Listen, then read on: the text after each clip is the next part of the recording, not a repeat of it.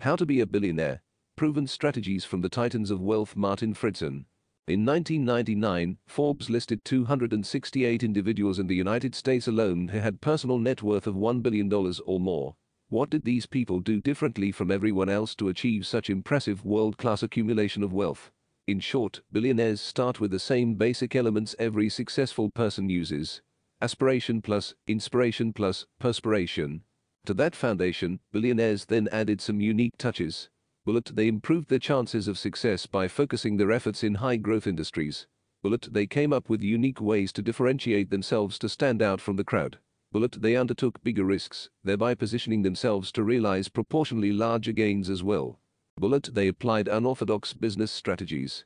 Bullet, they came up with better ways to execute other people's ideas. Bullet, they seized the moment and made today their time to shine, rather than waiting for some future payday.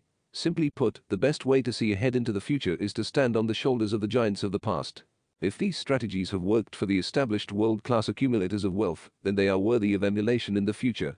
Regardless of whether you set your target as high as $1 billion, you will improve your chances for achieving your personal wealth objectives if you employ these strategies and principles.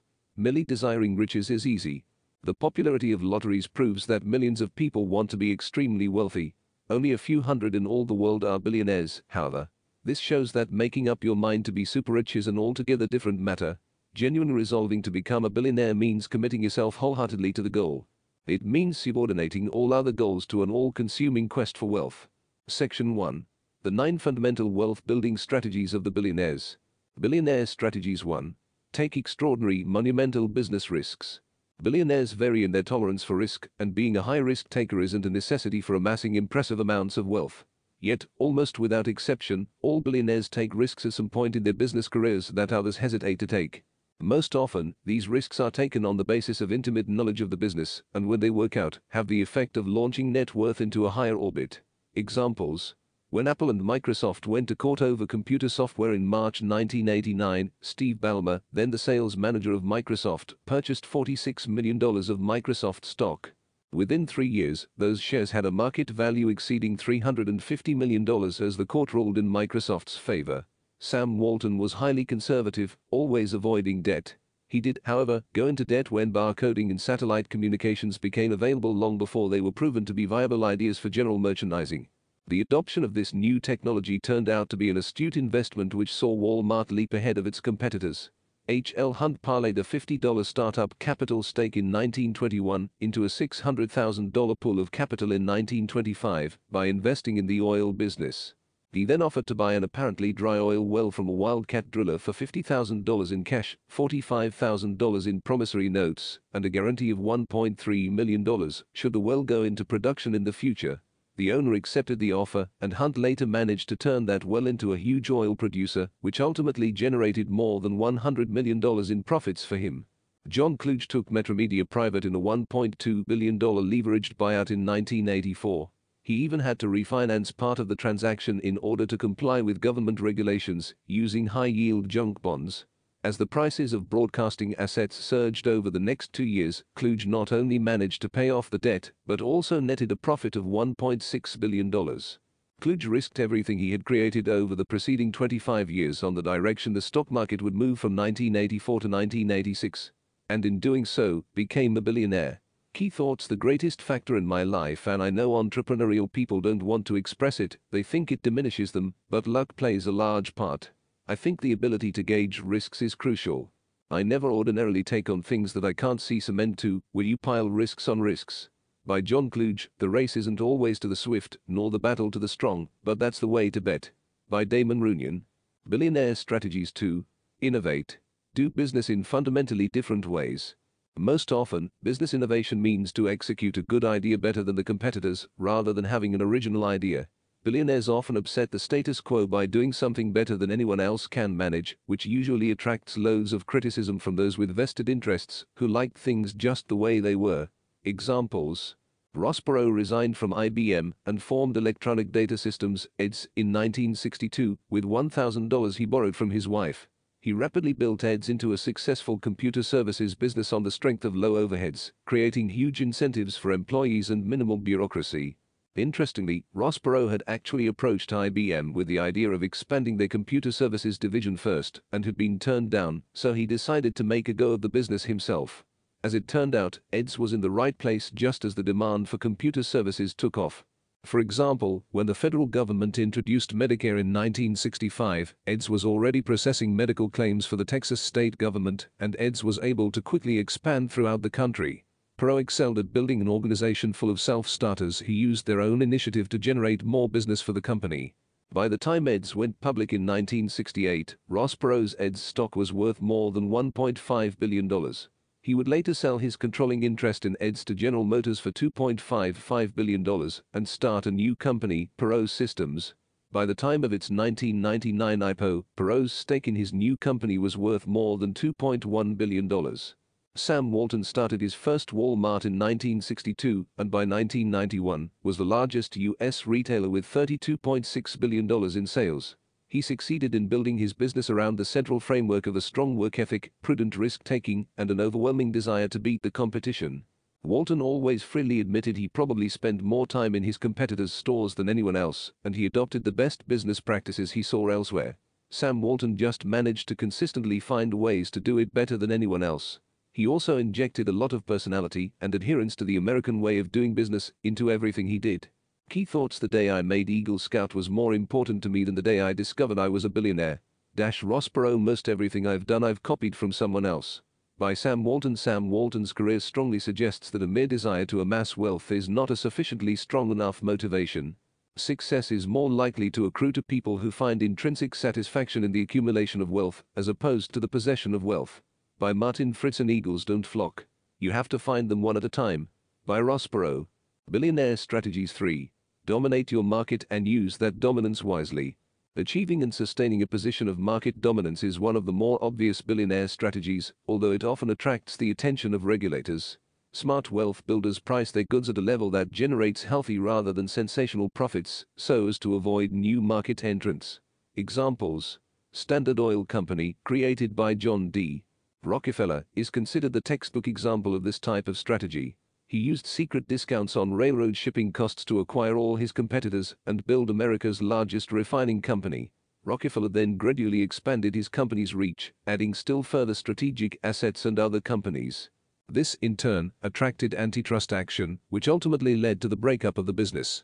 However, by the time of his death in 1937, John Rockefeller had given away more than $1.3 billion to charity, but still had a net worth exceeding $1.7 billion. In the computer era, Microsoft is considered to be the prime example of the benefits of market dominance. Founded in 1975, Microsoft has always been a computer software development company. The business really took off when it landed the contract to develop the operating system software for the upcoming IBM PC in 1981. Microsoft's software, which it had purchased from the original developer for $50,000, generated $16 million in sales the first year it was released, and within 10 years was generating over $200 million annually. The company was slow to move into the applications software market, and it wasn't really until the release of the Windows product line in 1984 that Microsoft moved aggressively into this field. On the strength of Windows, Microsoft became the first software company to exceed $1 billion in annual revenue in 1990.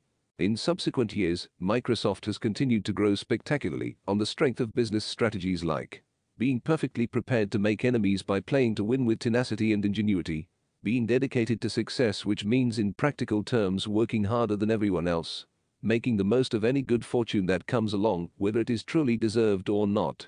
Microsoft has never been too proud to take advantage of lucky breaks and the mistakes of competitors. Being prepared to test boundaries, to push the envelope and engage in a little bit of brinkmanship. Key thoughts: if we weren't so ruthless, we'd be making more creative software. We'd rather kill a competitor than grow the market. Those are clear lies. Who grew this market? We did. We survived companies like IBM, 10 times our size, taking us on. By Bill Gates. I believe it is my duty to make money and still more money, and to use the money I make for the good of my fellow man, according to the dictates of my conscience. By John D. Rockefeller Sr. Billionaire Strategies 4. Consolidate an industry better than anyone else can. Consolidating a large number of small business enterprises into a large company with better cost efficiencies is a viable strategy for creating wealth. Billionaires who are exceptional deal makers and good organizers have used this strategy with great success. Examples: J. Pippin Morgan was the mastermind behind the consolidations of a number of small businesses, which ultimately became American Telephone and Telegraph, General Electric, International Harvester, United States Steel Corporation, Western Union and Westinghouse Electric Corporation. Wayne Huizenga has become a billionaire by undertaking consolidations in the waste hauling, videotape rental, automobile sales and rental, hotels, portable toilets, lawn care, bottled water, pest control, billboards and machine parts industries. The billion-dollar companies he has built include Waste Management Technologies, Blockbuster Video and Republic Industries. The strategies employed in building these companies have included an astute financial savvy using techniques like the purchase method of accounting to ensure the consolidated business treats the goodwill paid advantageously from an accounting perspective, having highly motivated managers by encouraging them to buy stock in the company with their own money, owning business enterprises which are closely involved in the operation of the consolidating company, networking assiduously, hard work, rigorous negotiation skills and a willingness to renegotiate repeatedly until favorable terms can be worked out, an intense desire to win, combined with a willingness to do whatever it takes, an ability to find out what the other party wants out of the deal beyond money. Key thoughts: money is how you keep score. By Wayne Huizenga, we operate under the philosophy that we're no smarter than our competitor. To accomplish twice as much, you have to work twice as hard, and we have a lot of hardworking people who don't mind making a sacrifice to see the company grow. By Wayne Huizenga, a deal is like chasing a girl. You work at it until she says yes. You keep putting the pressure on them. Hit 'em right between the eyes. You kill 'em. By Wayne Huizenga, Wayne always keeps the carrot far enough out in front of him, and he never really wants to catch it. That's his personality. He's never satisfied. By Dean Buttrock, Waste Management. Billionaire Strategies 5. Buy low and then be proactive in harnessing those assets. Everyone knows the key to success is to buy low and sell high. Lesser known is the fact billionaires don't leave the sell high side of the equation to chance. They get actively involved in creating the conditions necessary for a high sale price to be realized. Examples: J. Paul Getty had a highly refined ability to find bargains. He hired tutors to teach him about art and then proceeded to become a successful art collector. Equally, during the Great Depression, he purchased many properties for a fraction of their construction costs. And he excelled in the oil industry, often purchasing tracts of land others had passed over and turning them into impressive performers. He also played a large part in the establishment of the Saudi Arabian oil industry because he negotiated favorable terms. Lawrence Tish made his fortune by finding value where others saw none. He took an unprofitable movie house, low with theaters, and started acquiring New York hotels, which he then renovated lavishly and arranged for high-profile guests. Again, in the 1980s, Tish prospered by going against conventional wisdom and buying offshore oil drilling rigs during a severe downturn in the exploration industry. When the market rebounded, those investments generated huge cash flows. Tish also became chief executive officer of CBS in 1986, when its value was low, and led an enthusiastic cost-cutting exercise. He did well when CBS was sold to Westinghouse Electric in 1995. Warren Buffett is generally considered to be the world's most successful investor. His entire investment strategy is simple to describe yet difficult to emulate. Whatever possible, acquire a controlling interest in the companies invested in and then work with management to improve profitability. Acquire a strong cash flow business like an insurance company to provide funds for investment, tax benefits and financial leverage. Put extraordinary managers in charge of each business, focused on attaining the highest possible return on investment rate. Hold stock in a small number of superior companies which have unique business franchises for long periods. Negotiate terms that would not be available to smaller investors. Find value where other commentators only see problems and potential poor results. Key thoughts: I look for businesses in which I think I can predict what they're going to look like in 10 or 15 or 20 years. Take Wrigley's chewing gum. I don't think the internet is going to change how people are going to chew gum. By Warren Buffett, your standard of living doesn't change after the first million. I don't want to become possessed by my possessions. By Lawrence Tish. Billionaire Strategies 6. Make astute business deals which exploit all available profit sources. Smart deal makers are keenly aware of all the profit sources inherent in every transaction and negotiate terms that position themselves to profit regardless of how everything works out. Billionaires succeed because they master all the complexities, inferences and flow-on effects of business transactions better than the people on the other side of the negotiating table. Examples: Kurt Kerkorian started out buying and selling surplus military airplanes at the end of World War II. He was also an early investor in Las Vegas, well before it became established. The ability to spot and negotiate a good deal before anyone else does has continued to serve him well. Kerkorian later became involved in a number of corporate acquisitions, often being able to profit handsomely by selling a stake in a company back to its own management for huge profits. He is also the master of contingency planning and never enters into any transaction without several exit strategies being available for use as required.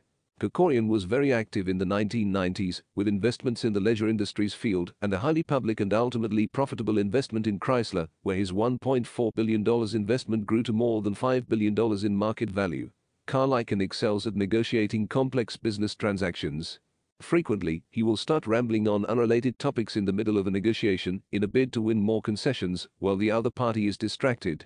Another often used technique of his is to return to the negotiating table with revisions on deals that have already been agreed to. Icahn is also a master of making an insultingly low-ball opening offer just to see what the reaction of the other party is. Throughout his career, Icahn has frequently taken huge personal financial risks and put himself into exceptionally tight situations and then negotiated his way out again. His tenacity at negotiating has been the whole foundation of a billion-dollar fortune.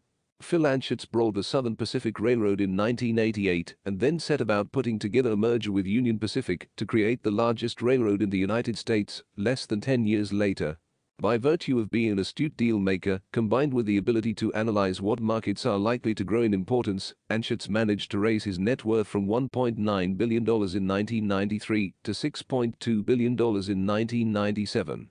Anschutz excels at finding ways to use assets creatively that have not occurred to other analysts. Key thoughts: there was a time when I was aiming at $100,000.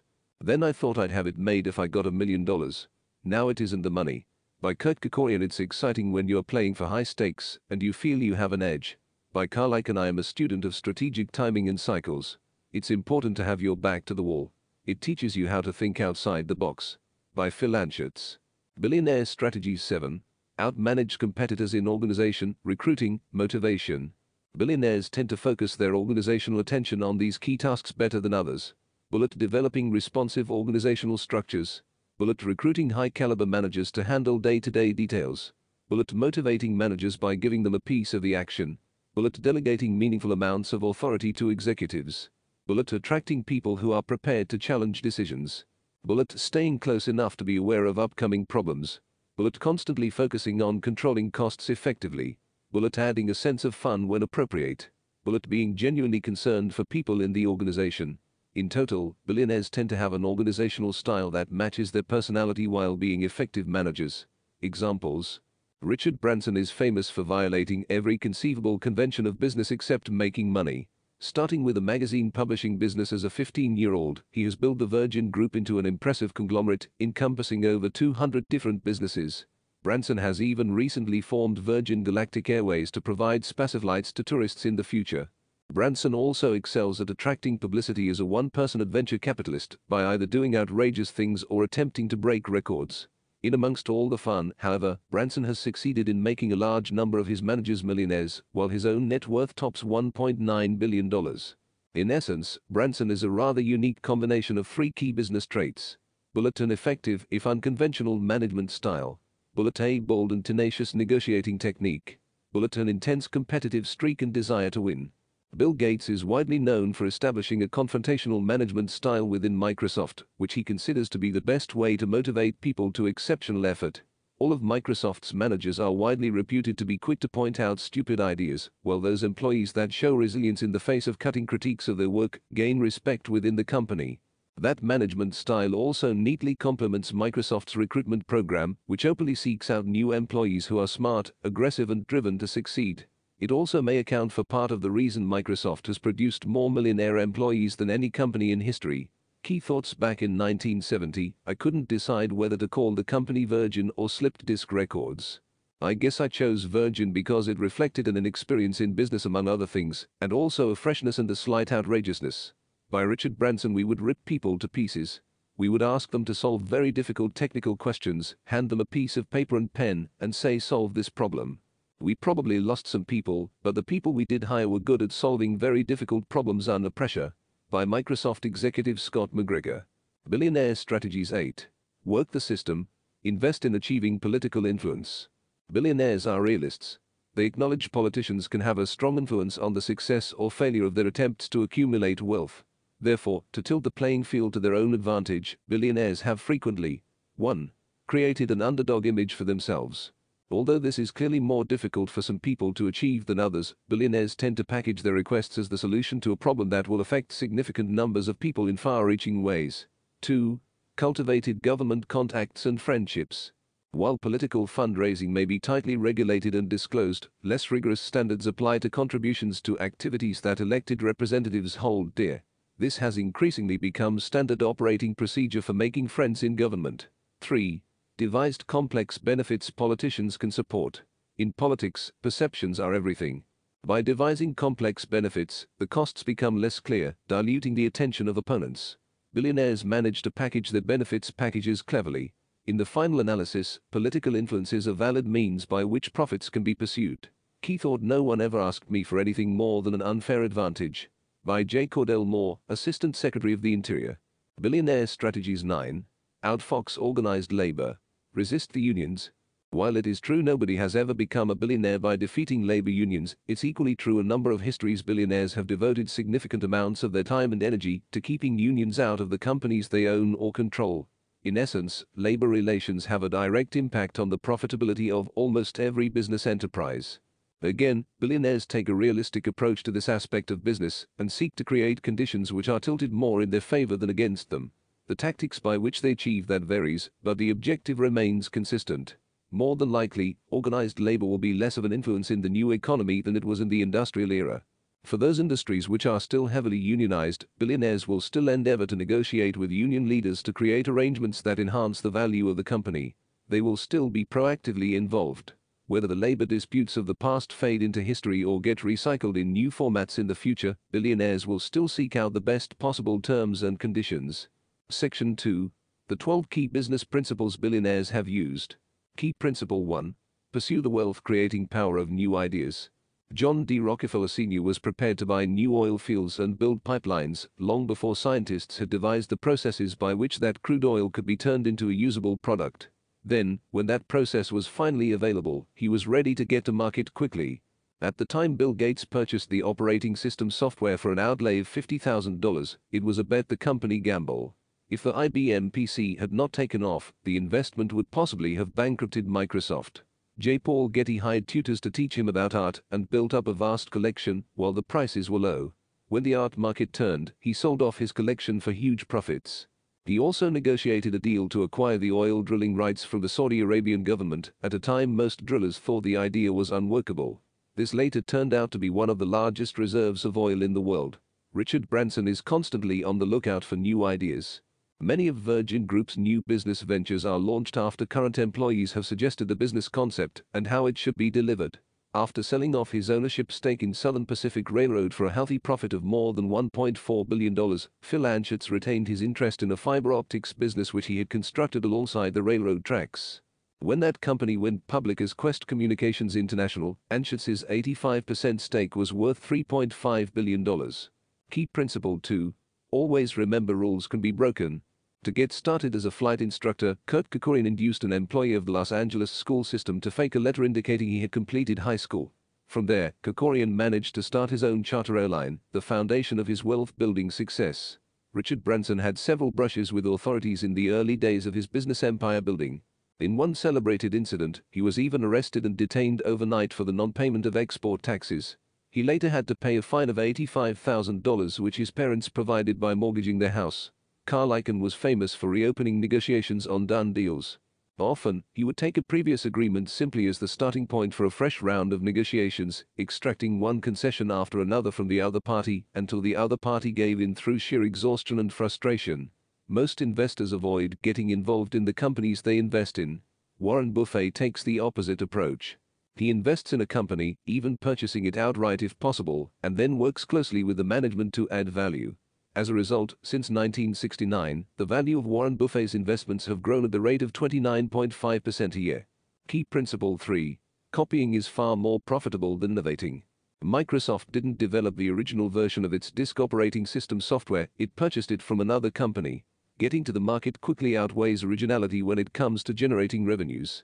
Sam Walton raised copying his competitors almost to an art form. He unashamedly got his best ideas by observing what his competitors were doing and then finding better ways to do the same thing. Ross Perot copied the success of Ed's with his new company, Perot Systems. He even went so far as to persuade a number of Ed's staff to leave and join him in his new venture. Wayne Huizinga's strategy of consolidating fragmented industries was copied directly from one of the all-time leaders in this field, the banker J. Pippin Morgan. John D. Rockefeller's strategy of negotiating secret discounts not available to other oil shippers in the late 1860s was the result of his observing others do similar things in other industries.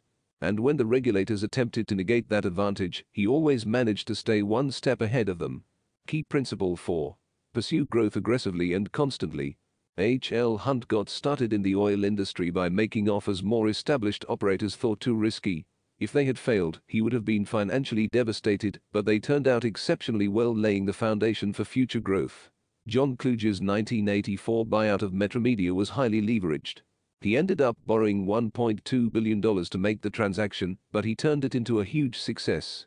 Ross Perot left and formed his own company when IBM failed to see the merit in his idea of computer services as a growth business. Between 1970 and 1980, Sam Walton expanded Walmart from 32 to 276 stores. By 1990, he had opened 1,525 stores with $25.8 billion in annual sales.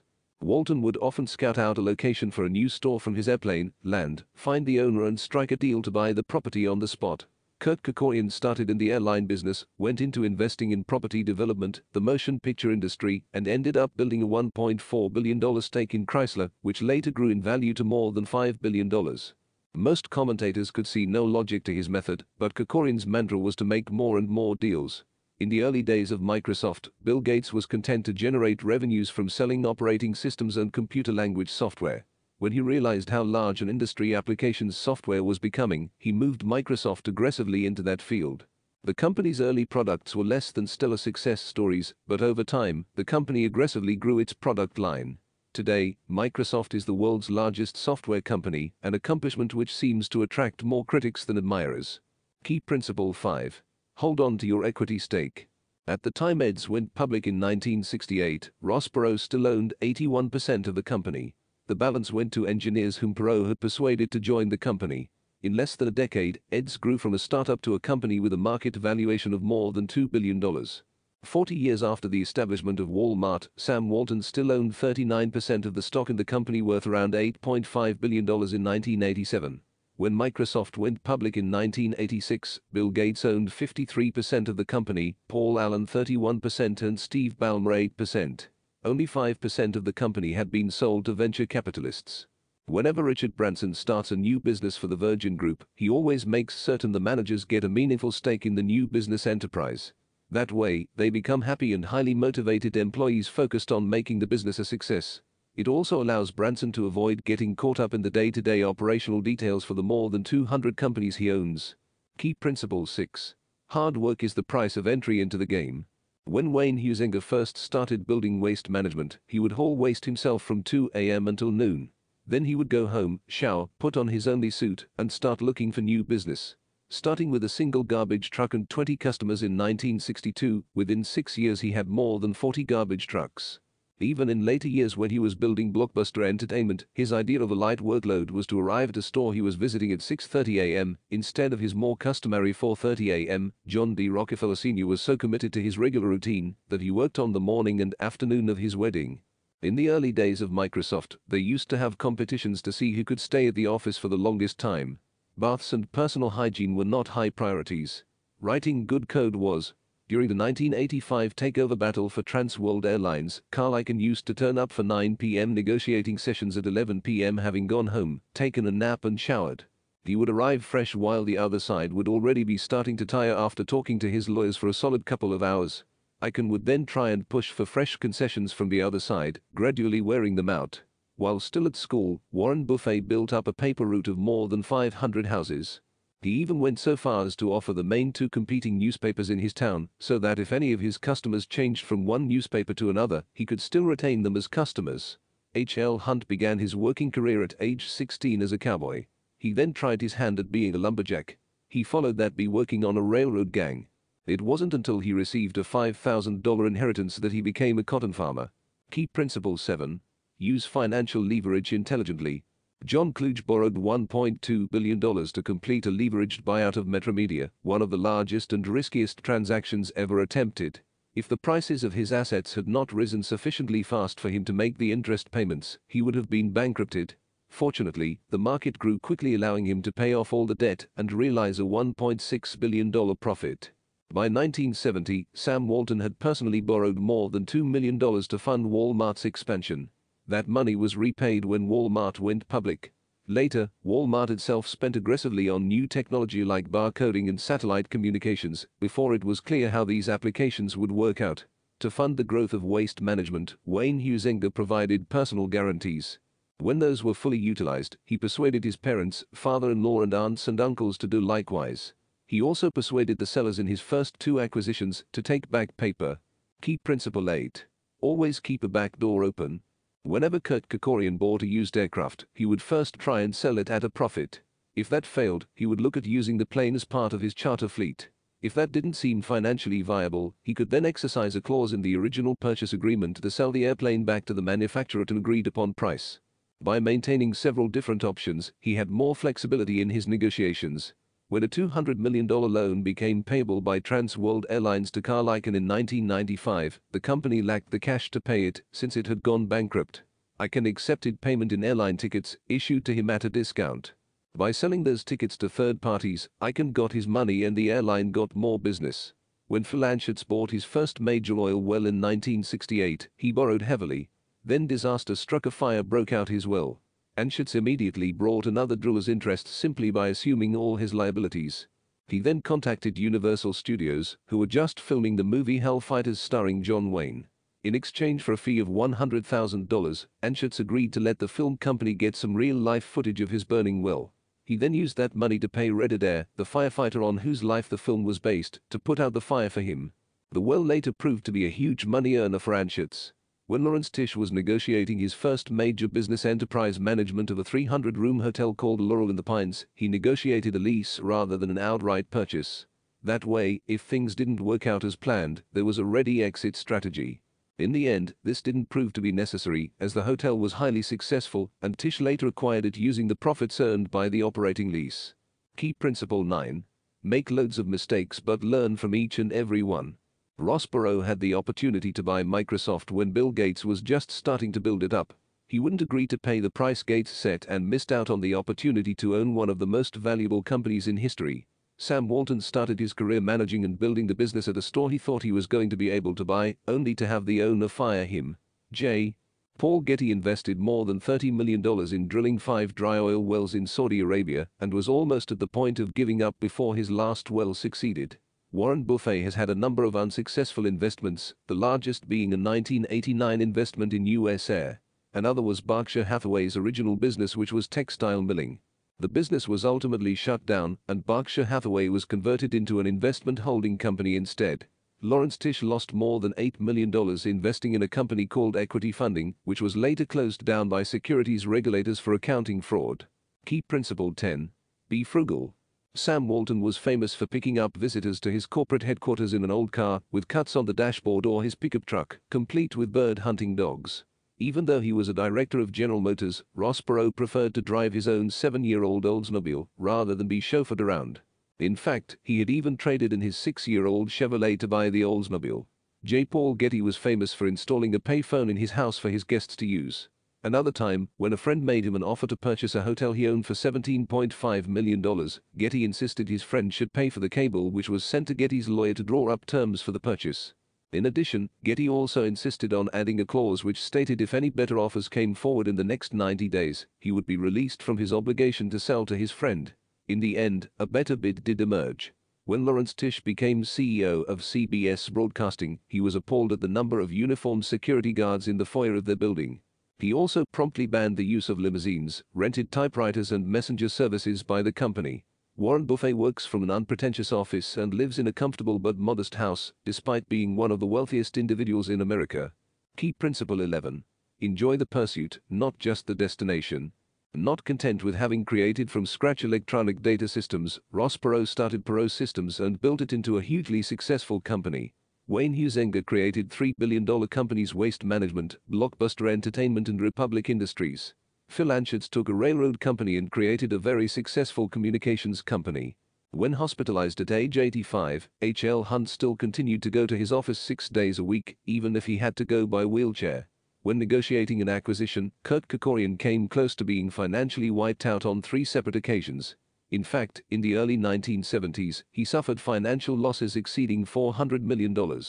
Yet, at age 81, after abandoning a leveraged buyout of Chrysler, he was still in the middle of negotiating huge deals, as well as becoming a father for the 3rd time. Key Principle 12. Develop a thick skin and resilience to the opinions of others. Bill Gates has numerous websites dedicated to portraying him as mankind's greatest threat. Ross Perot ran for election as President of the United States in 1992 and 1996. He was unsuccessful, although he did make one of history's strongest showings by an independent candidate. Richard Branson has spent his entire career having people tell him he's doing things the wrong way. He breaks every business convention that exists except the notion that you're in business to make money. Carl Icahn was closely involved in a number of hostile takeovers. The popular press invariably portrayed him in an unfavorable light, suggesting he was too greedy. Icahn responded by saying that if he really wanted a friend on Wall Street, he'd get a dog. When Warren Buffett acquired a newspaper, the editorial staff threatened to strike unless he would agree to share profits with them. Buffett replied nothing they did could affect profits, and they should return to work, or he would shut the newspaper down. John Rockefeller Sr. was often portrayed by the media of his day as a predatory businessman who sucked the lifeblood out of any business he was involved in. As a result, he received a number of death threats.